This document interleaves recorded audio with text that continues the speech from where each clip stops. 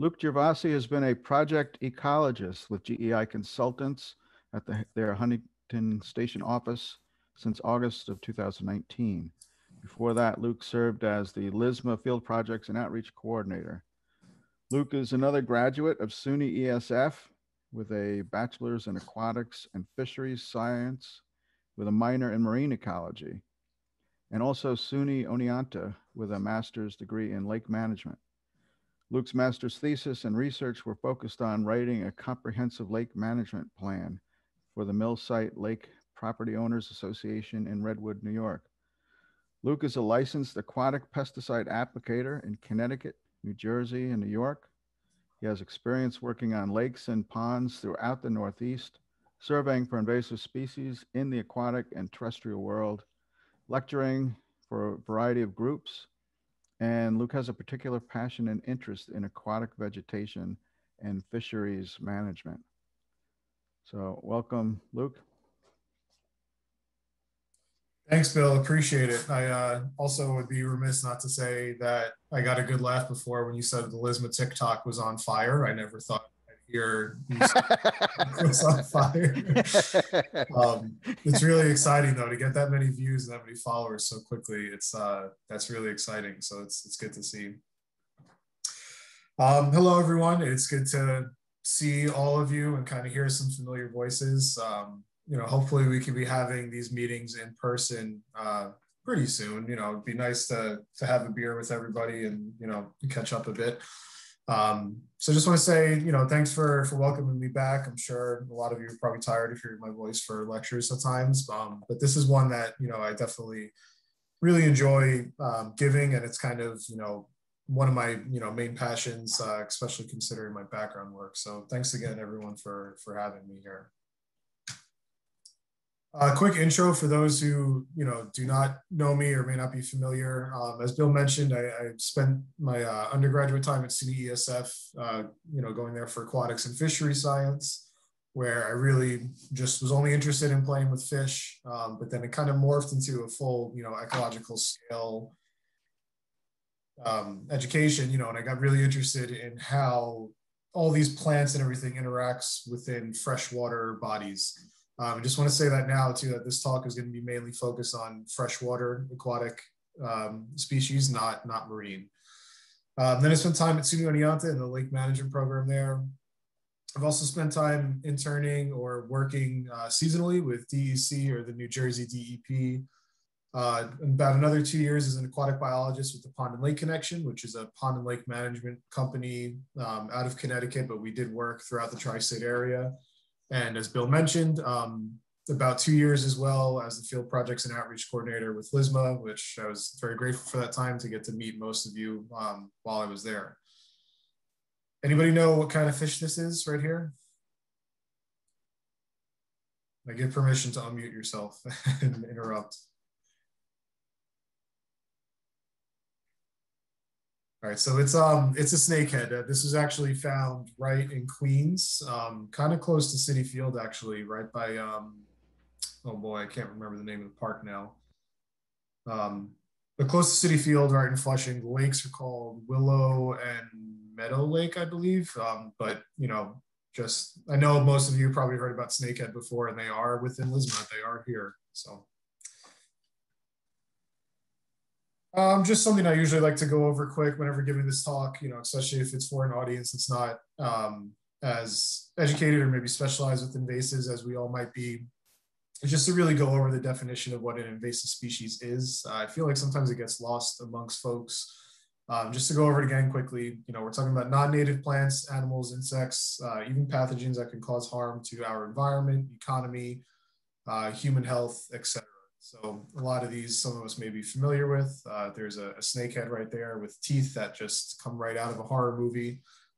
Also the ability to walk across land if it's moist enough for a little while. So they're pretty tricky. Giant hogweed and emerald ash borer, which obviously aren't going to be the focus of this talk today. Another thing I always like to talk about is kind of the difference between invasive, non-native, naturalized, particularly because there is an aquatic plant that the New York State has listed as invasive However, it's actually native here on Long Island. So it's one that kind of, toes the line when it comes to the actual definition of invasive, non-native, naturalized, or what something native is to its environment. Also, if there are any questions throughout the talk, please put them in the chat and I'd be glad to answer them at the end of everything. And then again, an invasion curve, which I know, again, most of us are probably pretty familiar with, but, going on to the whole idea, especially with aquatic invasives, it's a little bit more difficult to identify the submerged aquatic plant that you don't see while you're walking along a trail, so that really becomes important to have this detection time, and really find it at that point so that the prevention or eradication of the spread of this species is a little bit more feasible than when it gets here, like most aquatic invasives tend to do. It is because, when you work in the aquatic environment, it's a more difficult environment to work in, unless you're diving out there or you're doing all these, surveys throughout the year. Like I said, it's just a little bit more difficult than walking along a trail or maybe walking through the woods and looking for these invasive species. So how do most of these invasives get here? Especially with aquatic spread, there are a number of different ways that they can really get here. One of the major ones is really ballast water. The St. Lawrence Seaway is really a hot spot for aquatic invasive species, considering how much boat traffic goes through the area with big, big ships like this that come in. They collect water when they're in Europe or wherever else they might be to, obviously maintain balance in the boat and make sure they don't tip over. And then they would usually dump the water when they get to a new port, whether it be in St. Lawrence, even areas of Brooklyn. There are new regs now where they actually have to dump that water from their original port out at sea and then recollect, new water as they come in to prevent that spread. But there are a lot of species that have come into the St. Lawrence River area and then spread into the Great Lakes or other water systems through that, through ballast water. Pallet wood, and then obviously firewood here is definitely more terrestrial focus, as well as, the nursery industry, but just, another method for some of these, insects or other pests to spread. In terms of the aquatic world, hitchhikers on boats. I know it's a big thing that the DEC pushes with promotional information, and rightfully so. It's just basically ballast water, but on a smaller scale. Even live wells or a little puddle in the bottom of a boat of this size can transport, invasive eggs, larvae of stuff, especially zooplankton. Spiny water flea is something that's, becoming quite a big issue. And then obviously the plants, this does happen. Who actually cleans off, before all this great educational awareness would clean off every single thing off of their boat trailer? I know most people wouldn't do it. And serving as a boat steward, it would happen occasionally where I'd have to, tell people, you got to clean that boat off, even if you're leaving the lake that I'm inspecting. So it is a very good way for these species to spread, especially with kayakers, canoers, fishermen, etc. And then lastly, we have aquariums. You see, I have my planted tank behind me, and it's kind of funny how these things spread. Red ear sliders are definitely an animal that has spread based on aquarium releases, as well as a number of plants that I'll get to in a little bit. This is one of my favorite pictures I've ever seen. I saw it. Someone sent it to me. They were giving a talk for a conference and had this picture in it. And I said, I need to see this so that I could use it in the future, because it's just such a good example of there's blue aquarium gravel on this lake edge. And how else is that blue aquarium gravel getting there besides someone taking their tank down and just dumping it? There are examples of this happening, I believe, in the Carmen's River. We think that kabamba or fanwort, which is another plant I'll get to later today, how is introduced into that system. So it's just, it's a very good way for these plants to spread, or goldfish. That's another one right there, that a lot of people think they're doing the right thing by, keeping this organism alive and releasing it into the wild for it to live its life. But it really is doing more harm than good in the end.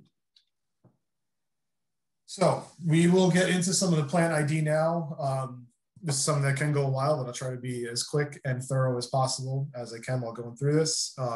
There are things that I like to go over though, before we really get into the plants. I know there are a lot of terrestrial folks on the call.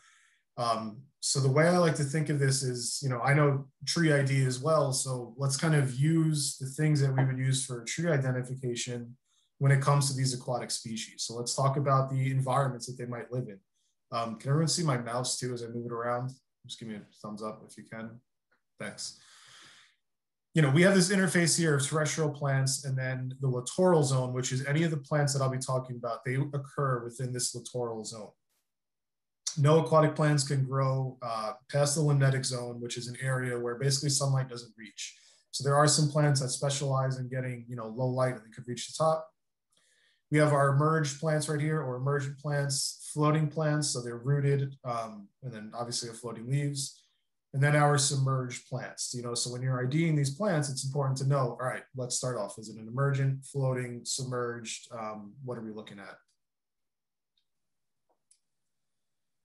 You'll probably hear me use macrophytes or aquatic plants interchangeably throughout the day, throughout the talk. So they're interchangeable. Macrophytes just means aquatic plants.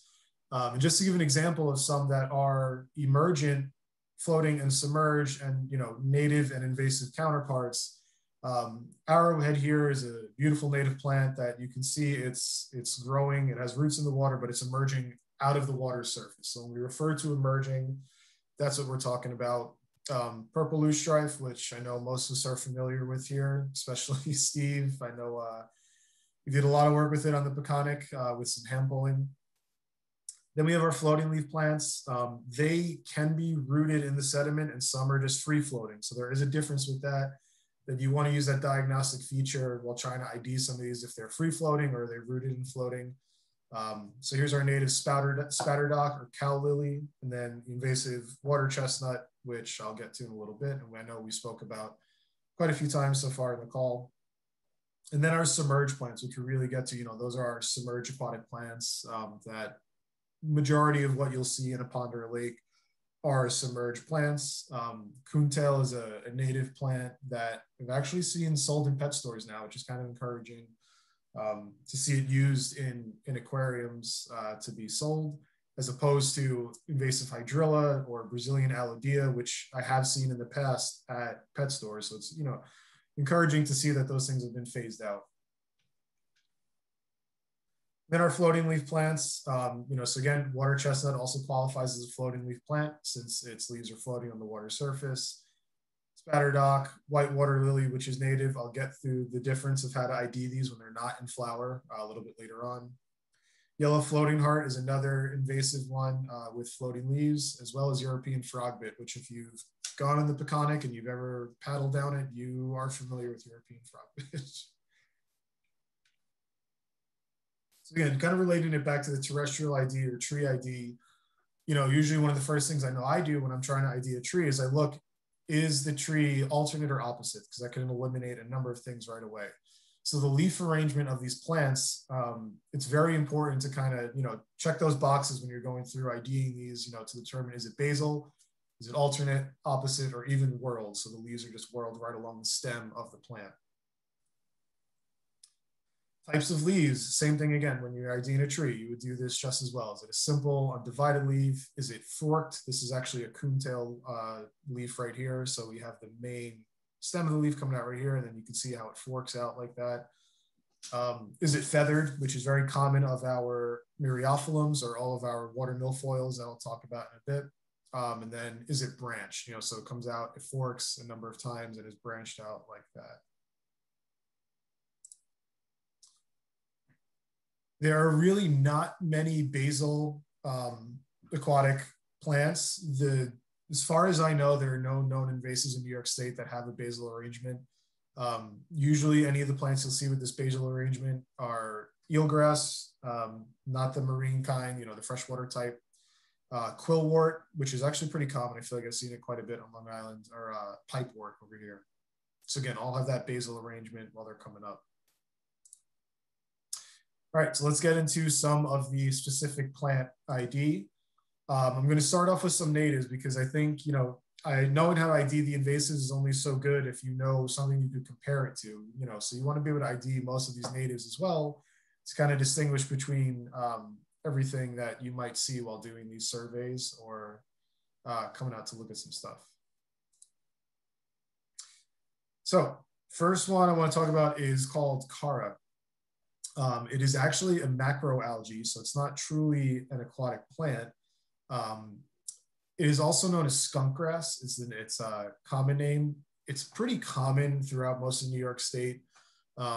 It has this whorled arrangement right here, and very often you can kind of see, you know, little dots in it like that. But when you feel this plant, it feels almost abrasive, and it smells. Let me tell you, like it definitely smells. It earns the name skunk grass. I've also heard it called musk grass. I mean, often you'll see it growing in just these big old clumps like that because it is a macroalgae. So it's not going to have any roots or anything. It's just kind of free floating, usually close to the water surface. And you'll see it, and it has calcium growing on it. So you'll feel that it's very abrasive, and you will feel it on there. And then always, you know, nothing like taking an aquatic plant and smelling it right away. But that's a good way to ID this species here, which you'll probably come across while doing any aquatic plant surveys. Coontail, I've mentioned it a couple of times. It is a native species. I've seen it grow pretty aggressively, even in our area. To get to the point where it can be considered a nuisance. It's called coontail because it looks like a raccoon's tail. We've even heard it compared to a paintbrush as well. So if you imagine the end of the leaves right here, it looks like the tip of a wet paintbrush.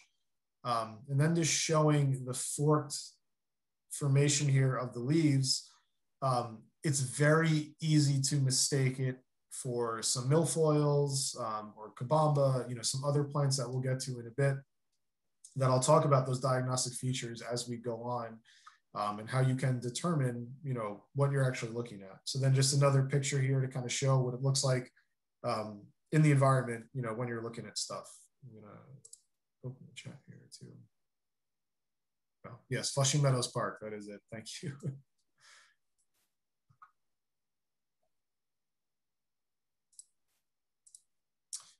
Okay, now, I'm sure most of us have heard of Eurasian water milfoil. It's probably one of the top, I'd say top 5 aquatic invasives within New York State. It gets a lot of recognition and attention by natural resource managers, and for good reason.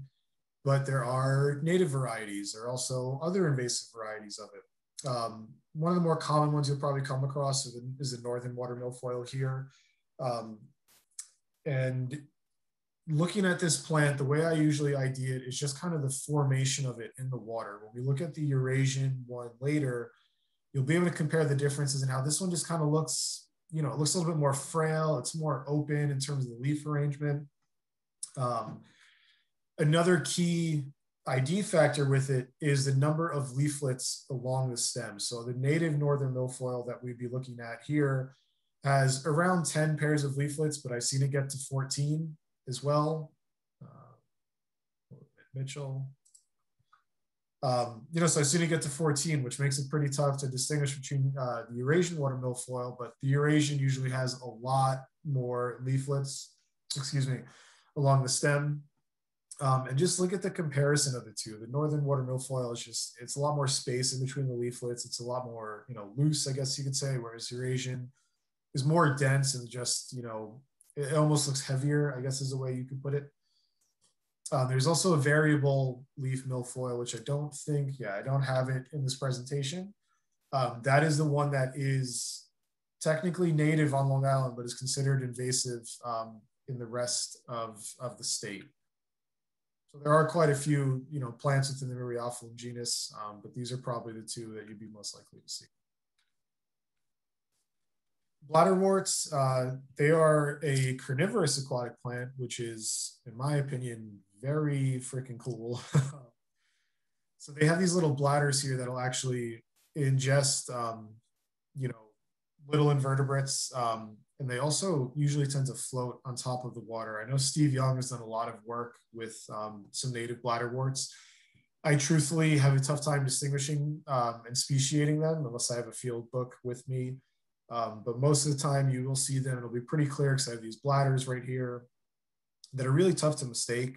There's nothing else that really will have the bladders like that, except for one other invasive, which I'll get to later, but they have another key identifying characteristic that, you know, you can easily determine if it's bladderworts or that invasive. They also have these bright yellow flowers. I believe there's a species that has a red flower as well, but not much else really would have flowers like this in this dense pattern. And then again, you know, use the flower, you go to look at it, you see it has the bladders on it, bladderwort. Very cool group of plants. Alodea is a very another very common native plant that you'll probably see if you go out to do any aquatic plant surveys. I love this picture of it zoomed in. It is a whorled plant, so the leaves are whorled around the stem right here, and it's usually has 3 leaves around the stem. That is a very important thing to know because there are 2 invasives, Hydrilla and Brazilian Alodea, that look nearly identical to this at first glance, but if you use those diagnostic features of there's 3 leaves along the stem, and it is a smooth leaf, not serrated, you'll be able to ID this no problem compared to some of the other invasive ones. Same thing when you do when IDing trees, look at the form of the plant. Just kind of, you know, get familiarized with what it looks like. Because there are other plants that we'll look at that they're bushier too. They just look much, much bushier than the Alodea here, the native one that we got. So again, whorled leaves, 3 leaves along the one whorl along the stem here. Also invasive in Europe now, which is, you know, interesting to always talk about the back and forth of our natives are invasive elsewhere. Potamogetans. This could be an 8-hour lecture on its own when we talk about pondweeds. Anything that is referred to as a pondweed is in the Potamogeton genus. And I have here the biggest thing, midrib, midrib, midrib. That is what defines this family of plants, aquatic plants. All of them have midribs along the leaf. And when I'm talking about that, what I mean is if you look down here, you can see that defined midrib right down the middle of the leaf. Here as well, and another one that, you know, this pondweed here, it often grows like this, or just a shaggy, you know, dead leaves on most of it. And they're, I'm not gonna lie, they're very difficult to identify unless you, again, use some diagnostic features like these unique flowers. So they'll produce, most pondweeds will produce these flowers later in the growing season. And they really are the best identifying feature on pondweeds. You know, here's another one here. I believe this is sago pondweed that, look how thin this leaf is. It's very difficult to kind of make out the midrib on that. But if you have a little, you know, magnifying glass in the field, it's easy to find out. And it has a characteristic Potamogeton flower at the top here. Again, just they're very, very difficult to identify. Luckily though, for our purposes in terms of invasive species network, there's really only one invasive pondweed that we would be concerned about. So again, just showing up a, you know, a more closer picture of the pondweed in the top left over there. You can see that midrib in all of the leaves here, even some of the dead ones down here. It's still really defined. And that midrib will give away that it is a Potamogeton or a pondweed species. There is one that I wanted to go over in particular because I know it's pretty common on Long Island, especially in the Peconic River. And it's called the ribbon leaf pondweed or Potamogeton epihydrus. And this one tends to prefer flowing water. As you can see, you know, the leaves are getting really dragged along by this, this flowing water here. It has dimorphic leaves, meaning that it has 2 types of leaves, which are pretty common with the pondweed. So some will have submersed leaves like this, and then the floating leaves with it as well, which is a good way to kind of ID it, you know, if you were to ever see it in the field. And then again, this characteristic flower, which when you're IDing any of these pondweeds, which you would probably come across quite a few of them, the flower really is, it tends to be the best way to ID them. That's what's on all the field guides, you know, and dichotomous keys that you might use to ID these plants. Again, very common on Long Island. I believe it's in the Carmens as well, but I know for a fact it's in the Peconic. Eelgrass is one of my favorite aquatic plants. So here's our one basal arrangement plant. if you look here, you can see these leaves. I know it looks like there's a midrib right here, but these leaves don't have a midrib. Okay, so it looks very similar to a lot of pond weeds. If you're looking at just this picture in the right here, but there is no midrib. So it's a way to distinguish it between pond weeds or something else. That, and it has the basal arrangement. That should be a dead giveaway that it is a pond weed. And when these flower, I think it's one of the coolest things. They get this little squiggly stem that goes up and forms these white flowers that you might see on the water surface. So here's a nice picture illustrating that, where you just see these squigglies, coming out of the water. And it's really unique looking, really cool. So this is a truly great plant to have in a system, and just definitely interesting and something that you would probably come across. But again, stressing the fact that it has no midrib, and just dealing with it's not a pond weed. We don't have to worry about that genus. Water stargrass. It's another unique plant that I've really only come across in upstate New York. I haven't seen much of it on Long Island, but it's a very unique one too. It really earns its name for water stargrass because it has a star-shaped yellow flower and it looks like grass in the water. I mean, just quite frankly, it looks like it's just grass growing in the water right there. Again, I know a lot of people might pick this up and say, oh, it's a pondweed, just let's lump it into that genus, but it doesn't have that midrib. So, it's another key identifying factor when looking at a lot of these plants is midrib or not. That should be one of the first things you determine to just throw out that Potamogeton genus while IDing these plants. And this one, you can see it has the main stem, and then just other branches coming off with these simple leaves, and then the nice pretty yellow star-shaped flower here. It's really cool to see when this is all flowering. There's just these yellow star flowers popping up right there in front of you. Free floating. So let's get to some of these as well. Duckweed and watermeal. Most people are probably pretty familiar with duckweed, I would think.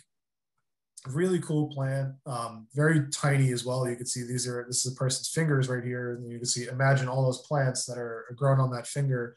It is a free floating plant that has a little tiny root that actually goes into the water and uptakes nutrients that way. This plant is it can become a bit of a nuisance in slow moving systems like ponds, and they usually conglomerate right in the corner of a water body. Can't really deal with fast flowing systems, but it might pocket in like a little pool area or something like that. They'll actually drop down in the winter and then kind of go to seed that way, and then pop up again in the spring when it's time to when things start to warm up. And then watermeal here is the world's smallest vascular plant. I bet you may have not known that. So that's a nice little fun fact about this plant. You'll often see these two together just because they prefer that same type of habitat. And you can see how tiny this plant is. I mean, this is a person's thumb, and they're probably close to about 100 little plants right here. So get more characteristic of nutrient-rich waters, slow-moving pool areas, and can't really deal with fast-flowing or even slight-flowing streams or rivers. Let's get to our floating leaf plants. So here are two that, if you've been on a pond or lake on Long Island, you've probably come across the two of these. So we have our white water lily and spatterdock, otherwise known as yellow water lily or cow lily.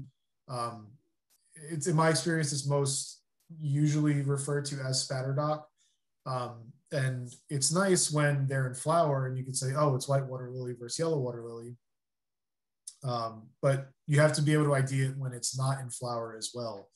So the white water lily here, I always think of it because I usually have pizza on my brain. It looks like it is a slice of pizza taken out of the leaf. So we have the pointed edges here, and you can see how it kind of points out right there. It has that little tip right there at the break in the leaf, and has that triangle in there. Whereas the spatterdock, it's usually a very large leaf. I've seen them as big as about 1 foot long from top to bottom here. And it is curved right there. Instead of coming out to that point, we have the little curve in the leaf right here, and not a big divot in the middle of the leaf right there as well.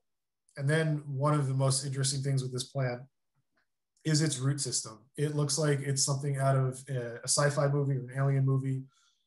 You'll often see these kind of just floating at the top once they die, or they're no longer viable, and it looks very, very odd when you see it. But they have these. It's a very characteristic root that you can make sure to ID it as spatterdock, and you'll know that it's that yellow water lily. Next is water shields, probably in my Mount Rushmore of favorite aquatic plants. It's pretty common on Long Island. It prefers acidic water, so I've seen a lot of it on Long Island and in the Adirondacks, in some more acidic waterways. And the way you can tell this one apart from a number of our other water lilies, you can see, some lilies right here, is that water shield has the stem that goes right into the middle of the leaf.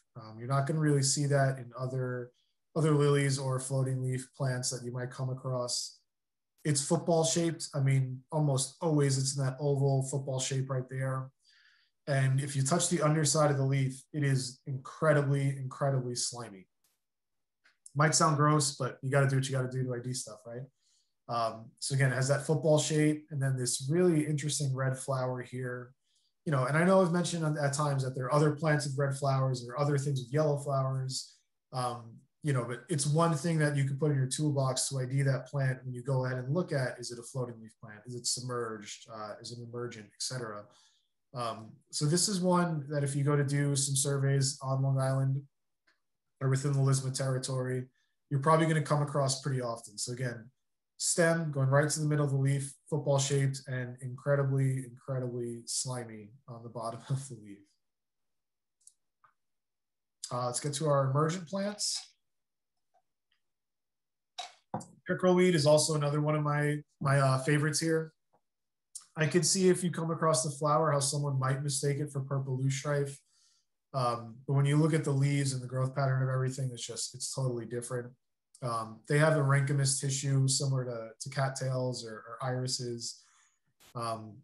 And if you look right here, it almost looks like an arrow, which I'll get to with arrowhead here, but I want to just compare the two back to back for a sec. Excuse me. The pickerelweed is more rounded. It doesn't have that true arrow shape. And then you have the purple flowers here that bees love. I mean, whenever I come across this, there's always pollinators around it. And there's quite a bit of it on the Peconic River as well. So a very nice native. It's good to use in aquatic restoration projects as well, if you're doing some shoreline plantings or anything of that nature. It's a very nice plant, beautiful flowers, and very effective in a number of ways ecologically. The arrowhead, usually see it in more of that terrestrial side, but it likes to get its feet wet for sure as well.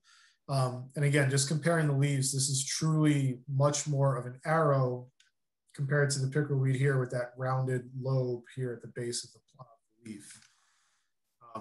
So you might come across this. I haven't seen it much on Long Island. I see it in some jobs for restoration sites where it's been replanted, but very nice native emergent plant that, again, I'd recommend using in restoration projects as well. Blue flag iris is our native iris. Most of the iris you're probably going to come across is yellow, which is the invasive variety. Truthfully, I don't know if anyone else on the call might know how. I don't know how to ID the blue flag from the yellow when they're not in flower. So if anyone could write that in the comments, or get into that maybe at the end of the presentation, I'd be all open to hear about it, because usually what I depend on is the color of the flowers. And quite frankly, I think the blue flag iris is a lot more pretty than the yellow. So we should be promoting that this is planted in place of the yellow. And I've come across the yellow quite a bit. I know there's some in Blydenburg Park, as well as on the Peconic. So one thing that I like to show when talking about irises, when they're not in bloom, it's very easy to mistake them for cattails. They look very similar with the leaves, growing up to about a couple feet in height. You can actually see cattails in the back of this photo here. You see their flower back there, but the leaves look very, very similar, again, when either plant is not in bloom. So That's a good point from Andy, that yellow tends to be very rhizomatous, so it might have, stronger rhizomes and roots compared to the blue flag.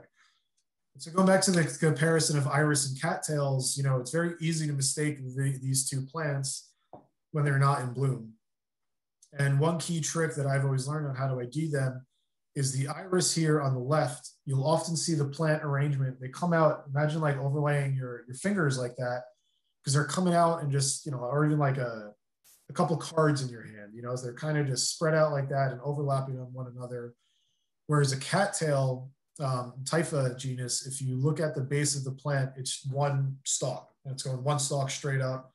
I think it's a pretty clear, at least for me, I know that it's worked for me a number of times in the field, where you think of those, fingers overlapping like that, or you have the cattail, that's that straight stalk growing up. When they're in bloom, they're obviously very easy to tell apart, but when they're not, which is often what we run into in the field, this is a pretty good diagnostic feature to ID, to differentiate between the two. Drum roll for what we've all been waiting for. Let's get into some of our invasives now that some of you might be a lot more familiar with. Just want to say as well, that's only scraping the surface on a lot of the native aquatic plants that you might come across.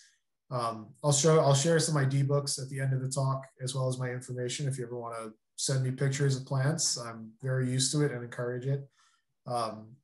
So let's go ahead and get into the invasive ones now. How am I doing on time? It's 11:50. I think I started what, like 11:15-ish? Yeah. Okay. Yep. So you've got an extra 10 minutes or so afterwards, after Great. 12. Yeah. Okay, so I mentioned before that of the Potamogeans, this pondweed genus, there's only really one invasive that is in this genus, and that is curly leaf pondweed.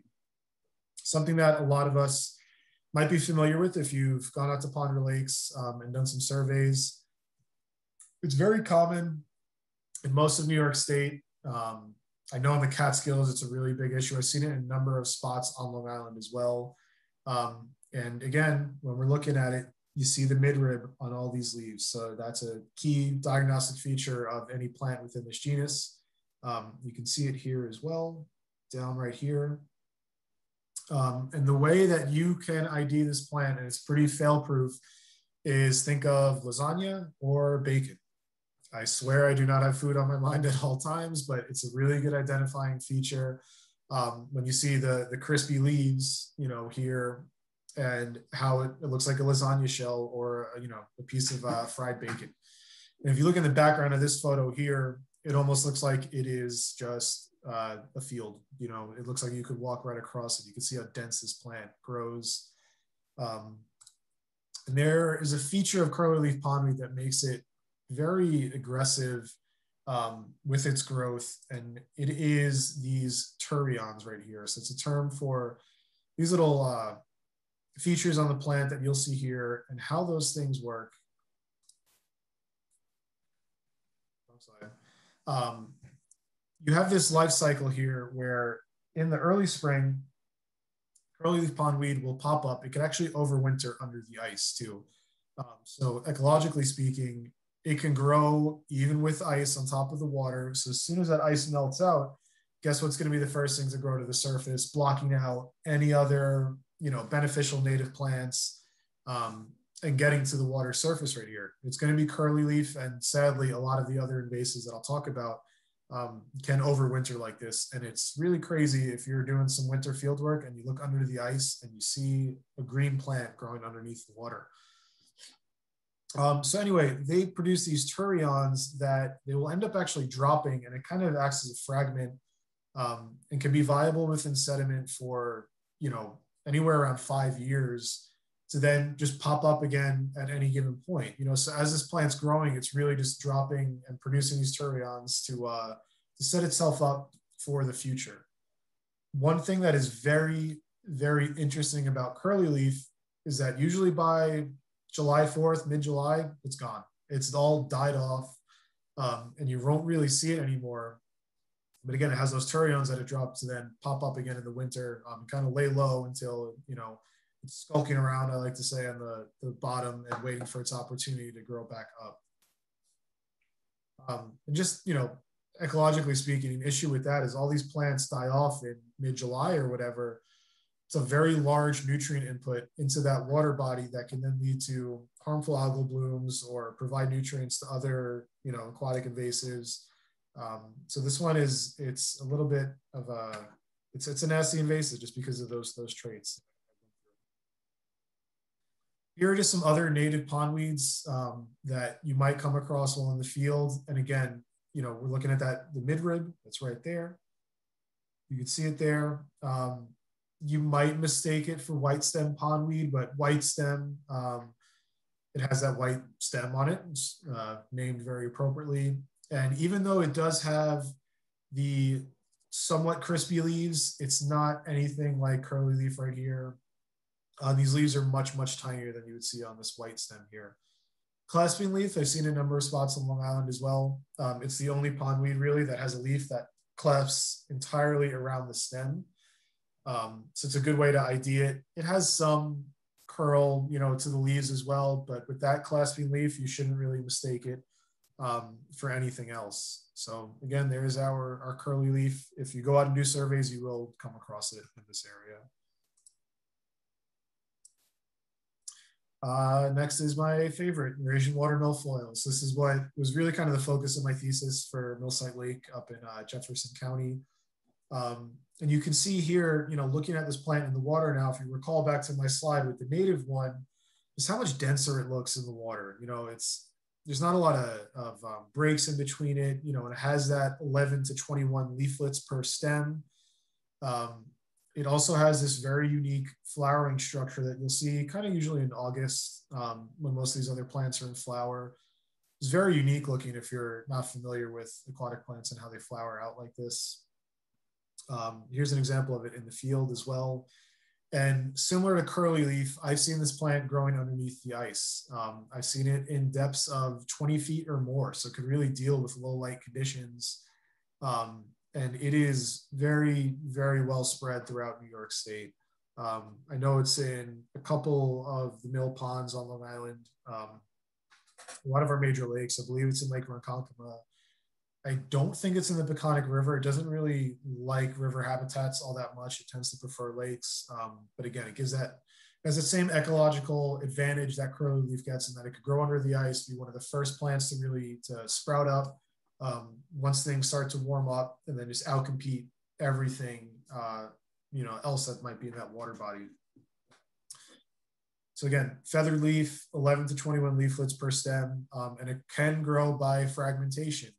So a lot of these plants can grow by fragments where, if you're going out there and hand pulling these plants and you leave even just that behind, that can grow into a new plant. So that's what makes these kind of very difficult to control, is that if you go to those hand pulls, it might be doing more harm than good. And then of course with boating, that's a very big thing where if a propeller goes through these plants, cuts everything up, you're just creating more and more plants that are then going to settle and grow into new individuals and just keep reproducing and reproducing. So again, here's that comparison photo of the, usually under 10 pairs of leaflets, but I've seen it get to 14, so it's not the best diagnostic, but you'll see with the Eurasian, it has a lot more, it's just a lot more dense with the leaflets along the stem compared to the native northern milfoil right there. Fanwort, this is a very common one on Long Island. I feel like most of us down here and then even further south refer to it as kabamba and not fanwort. If you go upstate, you'll hear people call it fanwort. So, you should get used to using the two interchangeably between the common and the genus name here. It is actually native in the Southeast, but it's come up here and just kind of wreaked havoc on a lot of our waterways. The only thing you need to know for how to ID this one is that the leaves are not directly attached to the stem. They're actually, there's another branch right here that comes off of the stem, and then the leaves grow right here. As far as I know, there's not another aquatic plant, at least a submerged aquatic plant, you will see that has that same growth pattern. Even if we went all the way back to coontail, it does have that other, a secondary stem that's coming off the main stem, but all the plants are right along that stem and growing, as opposed to this one that branches off like that and then grows on its own. It's also branched. It's not forked, just like the coontail. The coontail will only have that one forked leaf there, opposed to the branching here on Kabamba. White flower that sits just on the water surface is another key identifying factor. Do we know what this is now? These two plants that are right here. So we got duckweed and watermeal, you know, that they can grow when all these invasives kind of come up to the water surface and just stop any water flow or water movement. You know, so they contribute to the growth of other plants as well. So you'll see this white flower. I know if you go on the Peconic right by the DEC boat launch on Edwards Ave, when it's in flower, you'll look out and it looks like a field of these white flowers that are just popping up out of the water. And then Kabamba has another key identifying characteristic in that it has these dimorphic leaves. These leaves at the top here, you'll see them. There's some right here in the photo that you can make out right there that kind of usually mid to late summer, they'll pop up these leaves and it'll just look like a weird cluster of these leaves attached to the plant that make it pretty easy to ID this plant, along with the branching stem right here, you know, the flower, and then again, that dimorphic leaf right there. It's pretty tough to mistake. This one also grows by fragmentation. Most definitely an aquarium introduction. You could imagine that it would look great in a fish tank just because it's how bushy it is and big. You know, so it would fit. I know it's been in the aquarium industry in the past. Most likely how it was introduced to a lot of our waterways up here. Very common on Long Island. You'll probably come across it while doing some surveys. Hydrilla, our public enemy number one. So here's our hydrilla, which, you know, I brought up the Alidea before when we were going through some of the native plants, and I love these pictures from invasives.org that show this, you know, really zoomed in area of the plant. And what I want you to take away when looking at this, comparing it to the Alidea before, is that these leaves are serrated. While it's very tough to see in the field without a little hand lens or magnifying glass, you usually can make it out. If you hold it up, I usually hold it up to the sunlight, and you can see those serrations right there. But another key factor with it, 5 leaves per whorl. You know, so the Alidea before, it had only 3. It's 5, so we don't have a 3D image, unfortunately, but you can see it has 1, 2, 3 right there, the 4th going in the back, and then our 5th leaf per whorl right here.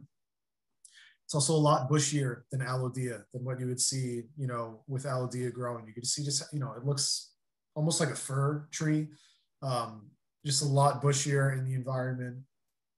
And it's quite a bit of a problem for us in New York State, as some of you may know.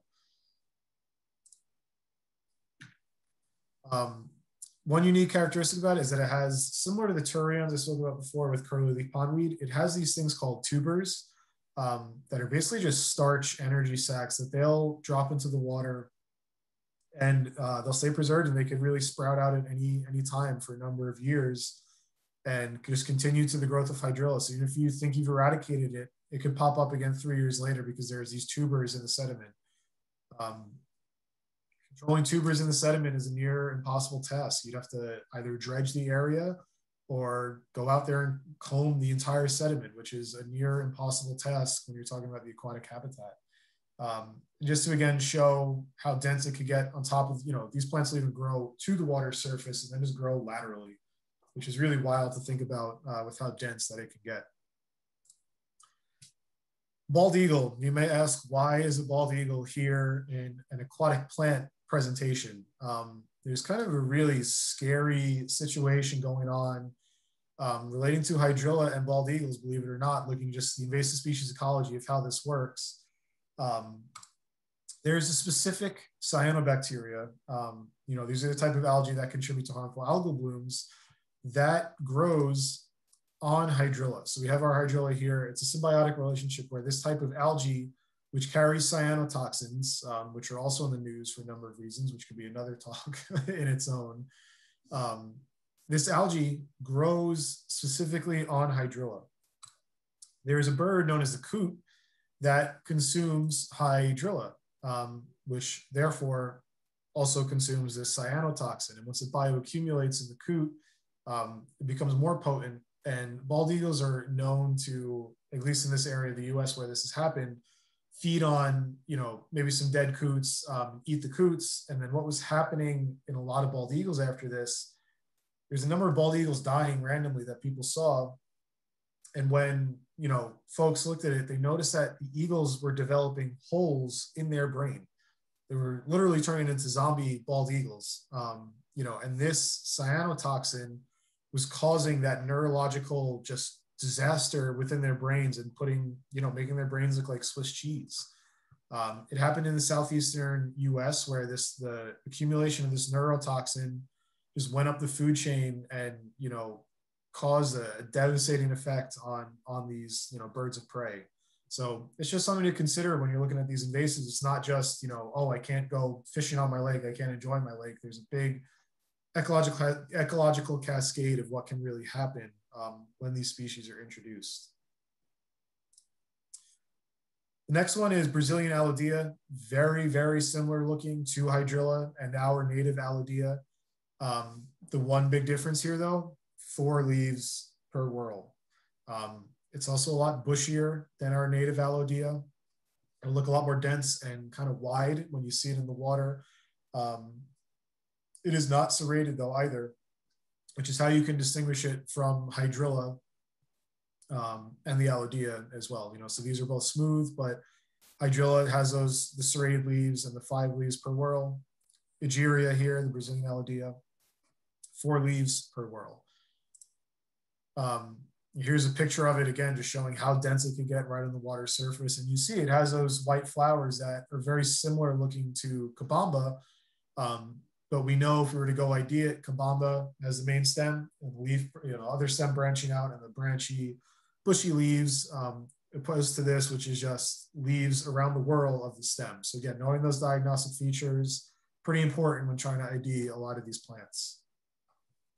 I believe the DEC or Ag and Markets has made little ID cards. I think I've seen them in the LISMA outreach material before, of just these 3 plants together, because they are very, very easy to confuse in the field without looking at these diagnostics that are right here. So the Alodea, again, 3 leaves per whorl. You can see it right here, has the 3 going around that stem. 4 right here on the Brazilian Alodea, and then 5 and the serration on the Hydrilla. It's obviously very important to remember that serrated leaf thing, because sometimes you'll get a degraded specimen. There might not be the 5 leaves. You might find Hydrilla with 3 leaves around it, but it might not be symmetrically dispersed like it is here. It could be those 3 leaves right there, or 1, 2, and then 3. Where you could really kind of just picture in the 5 per whorl, and then usually when you get a sample of it, you'll see a full stem. You're not just getting that cross section of the leaf. Another thing I really like to do when trying to ID these in the field is I'll actually take a knife or even a scissor and cut the stem right there and just be able to look at, this sample basically right here in this photo. Just look at the one whorl to kind of determine, what do we have here? Is it 5, 4, or 3 when looking at these plants? Back to that. So I mentioned before when we were talking about bladderworts, there's one invasive that looks very similar and can be easily mistaken for the bladderwort, and that is water wheel. I believe in a number of, I think Steve Young, I think you spoke about it at the conference we put on a couple of years ago. And how to ID this plant. It has those very similar looking bladders right here. It's also carnivorous, really prefers acidic waters, which makes it a good invader for Long Island here. Slow moving systems, but compared to the bladderworts, it's whorled. The bladderworts are not whorled plants. So you'll notice again right here, just looking at it, it's whorled along the stem. It has the little, very similar looking bladders, or there's carnivorous, features on it that you'd be able to ID it that way. And last I've heard, I don't think there's been any documented on Long Island. I'd hate to hear that some has been here, but I know it's very close. I think it's in parts of New Jersey and the Catskills. Feel free to correct me if that's incorrect. But another one to look out for that looks pretty similar to some of our natives. Floating leaf plants. European frogbit. It's very, very common on the Peconic. It looks pretty similar to spatterdock, the leaves here, but they are so much tinier that you'll probably never mistake it for spatterdock because those leaves get, you know, nice and big, whereas these stay about the size of a baseball, maybe a softball. And one way that you can ID this plant is that it is free floating. So the roots are actually not in the sediment. So if you pull on this plant, it'll come right up. And then it has another, you know, white flower like this with the 3 petals, you know, that make it pretty easy to ID. If you would like to collect a specimen of it, it is in the Peconic River. It's pretty widespread in there as well. So, you know, that's one that you can find pretty readily available there. But again, free floating, no roots actually within the sediment. So that's a good way to ID this plant here. Water chestnut, something that unfortunately a lot of us are probably pretty familiar with. It has this rosette that it'll grow. It grows from these little nutlets in the bottom here that you can see in this person's hand. It produces the nutlets here as well along the rosette. The leaves are kind of triangular shaped and have the serrations right here. Not really going to mistake this with anything else. Water chestnut is very, very distinguishable. And it's clear once you get up close that it is water chestnut. It does have that white flower popping up in the middle here as well. Here's an image of those, the nutlets that it produces. They hurt if you step on them. I've heard of them puncturing boots, you know, puncturing skin if you step on it the right way. So what will happen is that these nutlets here are produced on each of those rosettes and then dropped into the sediment once they're ready. And they can remain viable for, you know, around 12 years once they're in the sediment. So even if you think you eradicate this plant, they could be lurking in the bottom, just waiting to pop up with its opportunity to come back, you know. And then these nutlets, what will happen is once they're done, they're technically spent, you know, and then they'll float to the water's surface and then go downstream. So if you go to Massapequa Lake and then go to the south, there's a stream that flows out to a park right down there, loaded with these, you know, the spent sharp nutlets that are a hazard to any children that might be running around. Dogs, I know I don't want my dogs to step on one of these. I keep the vet in business enough as is. I don't need to, you know, go there for that. So just a very unique, very odd looking feature of water chestnut here. And this is not the water chestnut that is edible that we, you know, often consume in a number of Asian dishes. It would be great if we could make some recipes with this, but I probably wouldn't want to be eating this plant. Water chestnut also has dimorphic leaves. So it has leaves along the stem that'll always be submerged in the water, not floating on the surface. You know, so here are our floating leaves. And then it'll actually, you can see some of the submerged leaves right there. They almost look like, they basically function as roots as well. They look like just free roots in the water. Very similar looking to milfoil leaves, excuse me. But you're not going to mistake it for milfoil because it has these floating leaves that are very characteristic of water chestnut. There is a second species that, again, as far as I know, hasn't been found in Lisma yet. That's, you know, another type of water chestnut. It's in New Jersey, as far as I know, but the nutlets only have 2 spines here as opposed to the 4 that you usually see on the one that's more common for us and quite a bit of an issue in our water bodies. So this is one to keep an eye out for. And the way you can really tell the difference between the 2, again, is the 2 spines on the nutlet. They usually have this reddish hue as well on the stems coming out here. And then when they're still being produced, they're kind of red in color like that, opposed to this green that you might see here in the water chestnut. Just to give an idea of the ecology of this plant and how it reproduces, each one of these rosettes produces about 10 nutlets per rosette. Any individual plant can have anywhere, you know, from 1 to about 3 rosettes. So one nutlet here can theoretically produce another 30 plants as it's going along. So just, I was told there would be no math today, so I'm not going to do the math in my head. But just when you think of it, if there's one plant in a water body, it can then produce 30 more. Those 30 can then produce another 30 of their own, and so forth on that, on that type of curve. The invasion of this plant is very successful, and it can happen very, very quickly. There is good news about it, though. If you detect it early on and you find it in a water body and you pull it before it drops those nutlets, that's it. There's no issue. It's gone.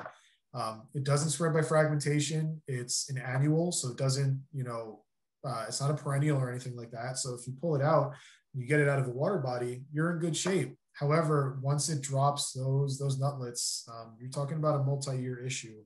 And there have been some success stories on Long Island with hand pulling and kind of really decreasing the numbers of this plant drastically. So this is one that EDRR curve, the invasion curve, is critical when you're going after this plant. Free floating ones, and I'm pretty close to being done here, so I'll try to go through some of these quickly, just in the essence of time. Mosquito fern, it's very similar in terms of function to duckweed and watermeal, except it is the leaves are hydrophobic, and you put water across them, the water will just kind of glisten right off of them. And they're kind of bunched together like this, as opposed to the duckweed or watermeal, which are just one individual leaf on the plant. Very crazy looking plant when it really kind of takes over. I haven't seen it in many spots on the island. Seen it in a couple of like private ponds and stuff like that. But again, you can see that mat it forms right there. That's an inch or two thick on the water surface. And I'd actually used this plant when I taught Gen Bio at Oneonta as a competitive example of how these different species interact in the competition between similar aquatic plants. So this one, very unique looking. It's very common in Florida and the Southeast US, but it's one to keep an eye out for, especially in a lot of our ponds. Yellow floating heart is another invasive that you might come across. It's got a yellow flower with kind of like these frilly petals here along the side. It could look very similar to water shield in terms of the size of the leaf. However, you can see the divot in the leaf here. It's not that football shaped, and it wouldn't have as slimy as a bottom as a water shield. And that stem just not going truly in the middle of the leaf right there. This is another way to ID it compared to some of our other natives. And lastly, some of the emergent plants. I briefly touched on purple loosestrife earlier. This is one that's becoming a little bit more common on Long Island that you might come across. It's everywhere upstate. It has a square stem like that. So if you take the stem and just roll it in your fingers, you'll feel it kind of like a popped tire, instead of a round stem where it'll just roll, you'll feel that square stem when you're looking at it. It's not always in flower, but when it is in flower, very easy to identify with that bright purple flower. It's a beautiful looking plant, it really is. And additionally, it has hairs all along it as well. So you see the hairs along the stems, the leaves, the main stem here. I know there's been talk, I know Andy has presented on it in the past, of a cultivar that was supposedly sterile and would not reproduce the purple loosestrife, but as far, at least Andy, last I heard you speak about it, studies have shown that is not the case. So you might see purple loosestrife, you sold as Lythrum virgatum, I believe is the species name, sold at nurseries that can still have these invasive properties as purple loosestrife. Really invasive. It can really overtake, wetland fringe habitats like this. It actually has the ability to influence pH of the water body as well. So it can have some pretty significant impacts, and should be a pretty easy one to ID once you come across it. But, again, when it's not in flower, look for the square stem, as well as the hairs along the stem, and then the lancelet shaped leaves here as well. Yellow iris, so I touched on this one before as well. Pretty common invasive, unfortunately, is used a lot for plantings and other projects as such.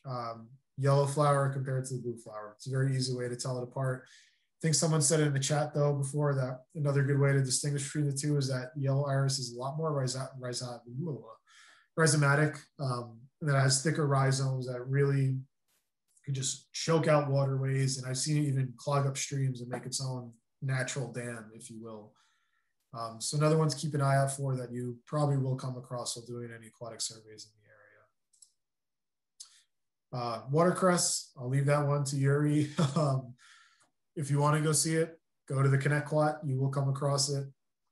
But it has these opposite leaves here, compound leaves as well. Nice, pretty white flowers that you'll come across. And just this growth pattern here that, it'll come out of the water and then just overtake the surface and almost, grow out of the water body, grow off the surface. Something I didn't mention with water chestnut as well is that I've seen water chestnut grow almost 6 inches off of the water surface. So it just starts cupping up and then growing up more and more. It's very thirsty for the sun, I guess you could say. The watercress, here's another one. It's pretty common on Long Island. I've seen it in some drainage ditches as well while going out to do some wetlands work. And very well spread in the Connect-Quat River, as Yuri mentioned. Do we even have to go over Phragmites? Common reed, Phragmites australis. I'm missing a parentheses there. Got to fix that. If you haven't seen this plant, or if you say you haven't seen this plant, I know you're lying to me. It is everywhere. A lot of us in here already know the ill effects of it. Crazy that it could grow on the side of the road like this. It's technically a wetland species, but I've seen it grow, in upland habitats as well. You can see just the dense stands that it makes, and then the characteristic, fluffy seed head here that spreads tons of seeds, making it very difficult to control. Just crazy, deep, strong rhizomes with this plant as well. And that tall grass-like feature that we're also sadly familiar with. So just to go over kind of the stuff quickly about some of the impacts of aquatics. Again, I know I'm running short on time here, so I'll try to be quick. There's also damage to the recreational economy besides just those ecological factors that we spoke about. Zebra mussels here, luckily, there aren't any on Long Island, again, as far as I know. It's probably because our waters don't have enough calcium in it to really support them forming their shells. But in upstate New York and the Catskills, Otsego Lake, a lot of the Finger Lakes, zebra mussels are everywhere. They're very difficult to control because they're larvae, hop onto boats, they're in boat water, whole water, attached on trailers, whatever it might be, and then easily get transported from water body to water body. Kind of interesting, I've seen while doing a lot of scuba diving work, zebra mussels growing on Eurasian water milfoil. Talk about that for a symbiotic relationship. And, just the picture for invasive species, you see these two growing on one another. Probably not going to come across these in Lisma, but in the rest of New York State, you definitely will. They have that zebra-shaped, striations on their shell, usually pretty tiny, about yay big. And a good way to ID them with a bunch of other mussels that you might come across is if you take them, they're almost like a D shape, and they'll actually sit flat on a table or a bench, whatever it is, and they won't topple over. So it's a good way to ID the zebra mussels here. Very good at filtering out water. So a number of people kind of say that, oh, wow, the water clarity in this water body has increased by 6+ feet. I love it. I could go swimming now. It's so great for, everything within the water. I could see fish in the water. But what often happens is that you're increasing that light that's going down to the bottom of the water body, which is then allowing more plants to then grow because you're increasing that photic zone. So the relationship between zebra mussels and a lot of these aquatic invasive plants, they benefit from one another. Also, they're filter feeders. So they filter out a lot of, zooplankton or phytoplankton that are necessary for our native zooplankton or tiny fish to really be feeding on. So they kind of just eat up everything that those species would be feeding on normally. Round goby, one of the worst invasive fish. It's a very tiny fish, so it doesn't really get a lot of recognition. Not like the snakehead, it's not that nice poster child, but very common in the St. Lawrence Seaway and in the St. Lawrence River up there. They are voracious egg eaters. So what they really do, and if I'm not mistaken, has a big impact on pike populations within the St. Lawrence River. They go ahead and just eat a bunch of eggs, you know. So like I said, they're voracious egg eaters. They'll eat up all these eggs, and it's kind of just led to a terrible trophic cascade of very poor recruitment of a lot of native fish. And when that happens, you know, you're sending the aquatic environment into just a total top-down, top-down disaster in regards to just, you know, no recruitment of younger fish to grow up into our trophy-sized fish, and it's impacting the fishery and not just the ecological community of these water bodies. I mean, zebra mussels, it could damage infrastructure too. I've done diving for this on Otsego Lake, where you send, we called it a pig while doing it. It's just basically a big flotation device with metal spikes on it to just scrape out zebra mussels on intake pipes for, you know, whatever they might be used, whether it's water supply, or anything like that. But just the fact that they can grow within these pipes once they get in there and clog up these water intake pipes costs a lot of money, you know, in the United States, a lot in damages that they can cause throughout the year. And I believe they've been found on the Hoover Dam now. I think I read that somewhere, you know, so that's a big, very important dam out there that they're causing damage to that infrastructure. So you could just, you know, imagine the number of ways that these could impact our lives. And besides all that, they hurt. I've had this happen to me where I've gotten cut on a zebra mussel. They're very, very sharp. I've done it while diving or even just swimming. You know, you're swimming along, your hand goes down low and you just get a huge cut on your hand because of how sharp they are. So it's interesting, just a number of ways that they can really impact us in our environment. Okay, so to quickly wrap up, resources for you guys out there trying to ID anything. Like I said, you can contact me with a picture. Put stuff in IMAP invasives to let some other folks like myself or other people confirm what you think you may have found. DC, as always, is a great resource for it. For any ID, Through the Looking Glass is probably my favorite ID book to recommend. It's very informative for experts or people who know a lot, as well as just someone who wants to get more interested or involved with aquatic plants. And it also has this awesome illustration on the cover page. It has great illustrations throughout the book, though. It goes through a lot of the ecology of all the plants and other identifying characteristics. So I'd highly recommend this book. I believe it's like $30 on Amazon. It's good to have on you at all times.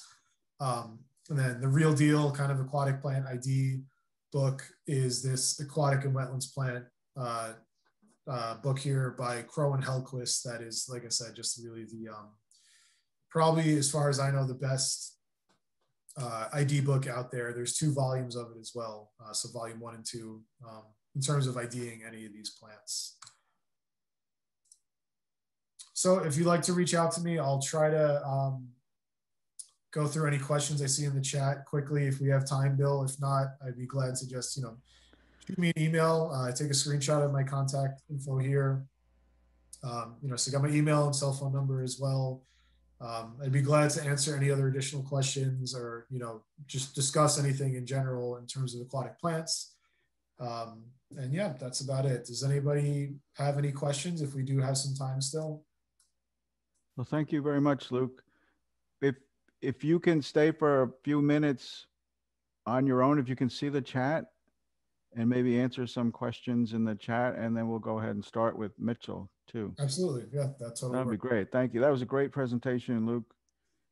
And if anybody wants to see water chestnut up close, I saw June 6th through 12th. Get in touch with Ashley Morris of DEC or get in touch with us at LISMA, and we'll give you the dates and the times.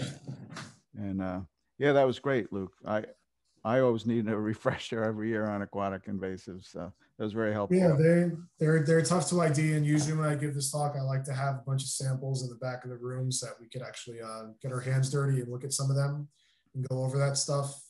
Unfortunately, we can't do it now, but it's a good way to, you know, always practice the things right in front of you. So Yeah, and the field guides too. Thank you for that. I'm never sure what's a good field guide, so I'm going to grab Through the those. Looking Glass is great. Like I said, for, you know, lake managers like myself, or, you know, anyone who just wants to get their feet wet. It's a great ID book, and I highly recommend it. All right, great. Thank you, Luke. All right. Great job.